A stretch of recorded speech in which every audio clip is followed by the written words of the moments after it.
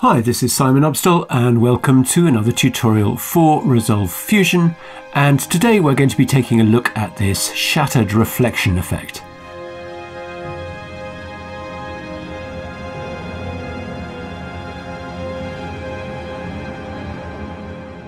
So let's get started. So let's begin by making a floor. So I'm going to add a loader, going to come to the assets folder. I'm going to first of all select subfloor, and then I'm going to add another loader, and I'm going to select tiled floor. Put the tiled floor on top there. To each of these, I'm going to add a 3D shape, but actually what I'm going to do is I'm going to instance that shape for the subfloor. So Control C, and then select the subfloor, Shift Control V, different on the Mac, of course. We're going to set the size of this shape to 20, the transform X -90 in order to make a floor. So let's just have a look at the beginnings of that. So we've got these tiles and they've got gaps in them. You can see we're seeing through to the checkerboard there. And the subfloor, by contrast, is that kind of solid thing there. It's just something to have underneath.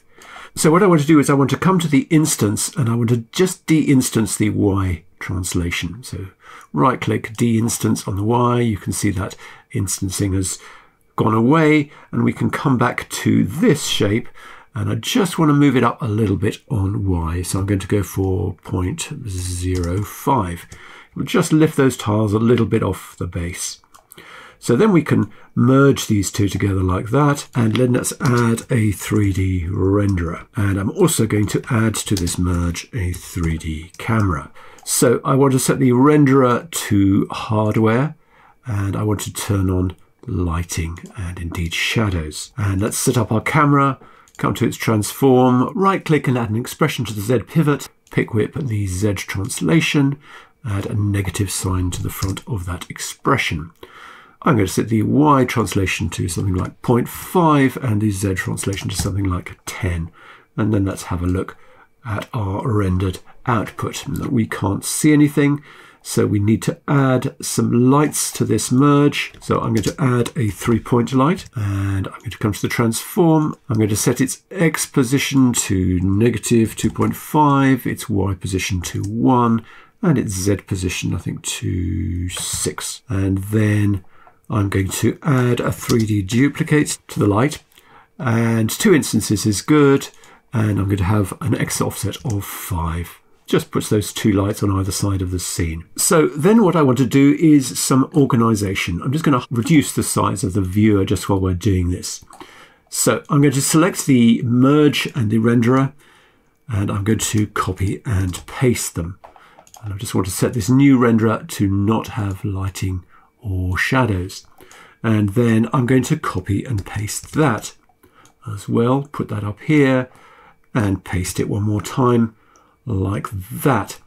And this is because we actually need 4 different render paths to make this whole effect work. And I'm even going to go so far as to add an underlay to these. So I'm going to select this and add an underlay, and I'm going to call it floor, and I'm going to add underlays to the other 3 and come back when I've done it.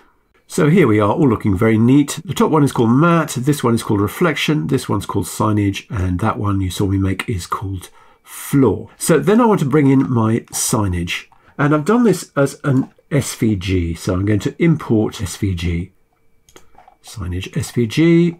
I will of course give you a link to this. So I'm going to set the width to 4096, press OK, and I'm going to merge that over a new background.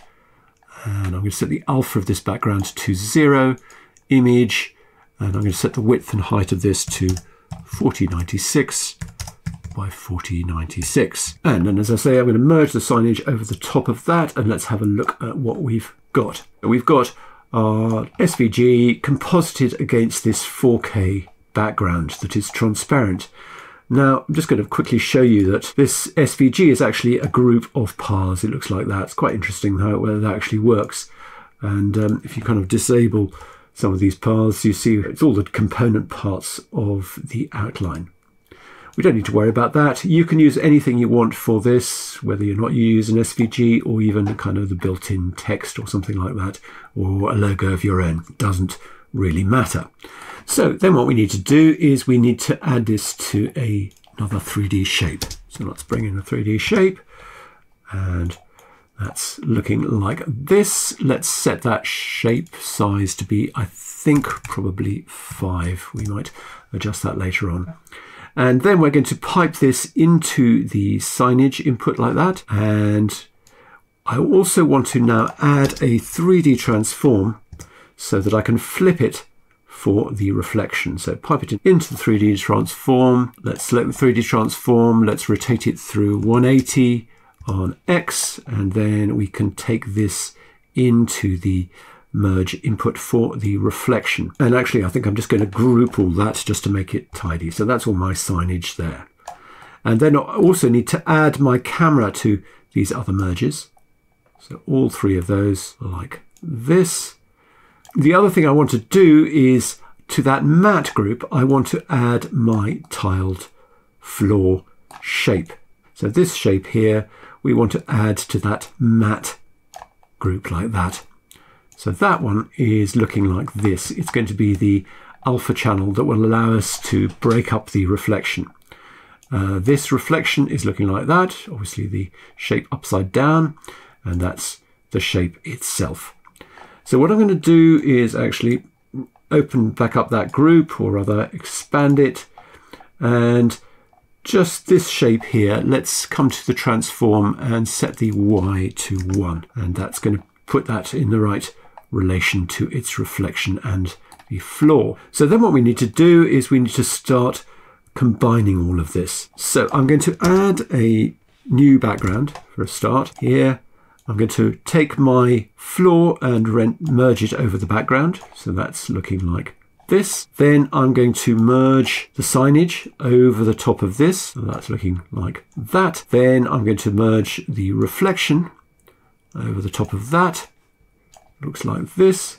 Just going to move this matte over a little bit, and I'm going to use this matte as the effect mask input for this latest merge. And I just want to move my camera a little bit.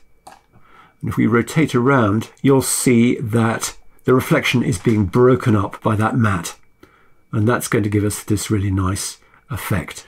So I'm just going to do a bit of organization here. I want to move this matte out of the way, because what we want to do is we want to work on the reflection and the signage. So then after my signage renderer, I want to add the following nodes: a blur, a brightness contrast, and a glow. And I want to copy the 3 of those, Command C, and instance them after the renderer for the reflection. So there, Shift Command V. So this renderer wants to go into there, and this glow wants to go into there. So I'm going to come to this blur, and I'm going to set it to something like 6. And then I'm going to come to my brightness contrast. I'm going to clip the black and the white, and then I'm just going to crunch the black in and the white in. And what this is doing, I'm sorry about the glitching screen, it's creating this kind of neon-y effect. You can see the tubes are getting thin. It's all kind of looking a little bit more interesting. And then let's come to the glow and have a think about that. Maybe let's go for 15 for the glow, and maybe even just increase the blend amount just a little bit like that. So you'll notice that something funky is happening with the reflection. That doesn't look right. We've got a tide mark around it. And that's because we need to come down to the reflection merge and turn the alpha gain down to 0. And that's looking way better. Also, we don't want our reflection to be quite as strong as the main signage. So this blend for this merge, let's reduce it down to something like 0.5. And that's a little bit better. So I've actually also moved this point light to be at 4 on Z rather than what we originally set it at. So if you haven't done that, make this 4 on Z, and I think it's going to give us these nice little hot spots here which break up the reflection. So the other thing I want to do is I want to maybe add at the end of everything a color corrector. Have a look at that and just see if we can improve the look of the color.